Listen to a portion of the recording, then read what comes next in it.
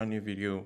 In this video, I'm going to be explaining how I get rid of scratches on my canvas backdrop. So basically taking this image from here to here and doing it all in Capture One. Okay, so the reason why I try to do this in Capture One or why I'm not doing this in Photoshop is that I found that especially for this particular canvas, when I try to edit in Photoshop, I kind of lose the essence of the backdrop. So using clone stamp or using like the patch tool, sometimes it gets rid of the wanted texture as well, which is not something that is nice at all. So in Capture One, I was able to find a tool that works just fine and perfectly for helping me to clean out the scratches in this backdrop. I've had this backdrop for such a long time and I really love it, but the scratches always puts me off and kind of prevents me from using it. But since I found this hack, I've been able to use this backdrop more often. Okay, so before we move on, I just explained that before I color graded this picture using my Capture One style pack. If you want to download that, it's pretty affordable. You can click the link in the description below. So let's just get straight into the video. Now, the first thing you want to do is create a new layer, and you can create a new layer or create a new healing layer or a heal layer. So you do that by coming to this add button here and pressing the downward arrow and go to new heal layer. And then once you're on your heal layer, you can then press Q. Now Q is for the healing tool, or you can come up here and click on draw healing mask. And with the draw healing mask, you can just zoom into your picture, and with Q, you can just click and drag on like a line, for example. So something like that, and then it takes it out. It's really as simple as that.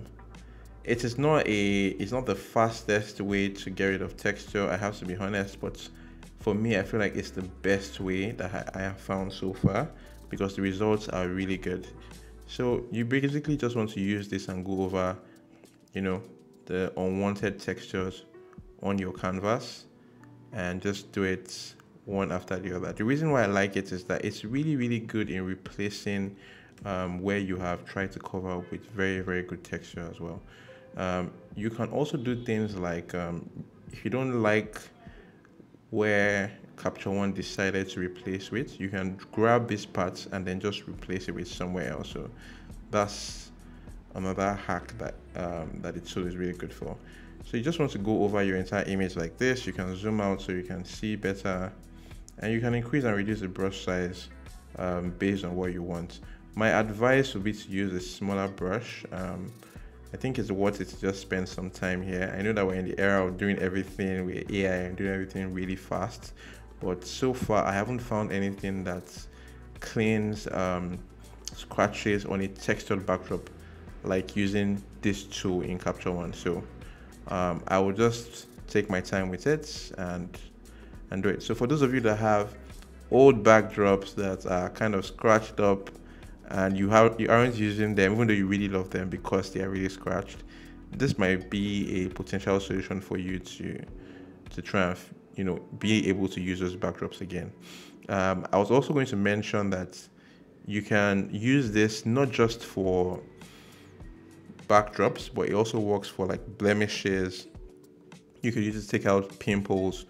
It's a really, really good tool and it's very underrated, I think. So if I would do something, let me just zoom into her face quickly and I can try to use it. So I'll reduce the size and I'm just going to try to use it to remove a couple of blemishes from her face. So let's do that right there. Let's do this as well. So like I said, you can always replace where it did, and boom. So it's also a good tool for that if you want to use it to do that. So we'll just carry on with the backdrop so we can quickly finish this. The other thing I would say is that if for any reason maybe you've done so many fixes and you have your backdrop is just covered with all of these arrows and little circles that you can't really see your backdrop as much again, you can always create a new heal layer and then just start on a new slate entirely. So that's an option for you as well. So we're just going to go over some of it, and pretty much that's how I was able to clean up this backdrop. And this is the final image here that we got. So you can see the backdrop, the texture in the backdrop is preserved, the natural vignette as the backdrop has is preserved as well, and That is why I absolutely love this tool. Please let me know in the comment section below if this is something you have used before, if this is something you'd like to try out, and please share the video, like and comment, and I can't wait to see you in the next one. Hope you enjoyed today's video. And please don't forget, if you need the presets or the styles that I use to edit these photos, click the link in my description below and you can get them. Thank you guys. Cheers.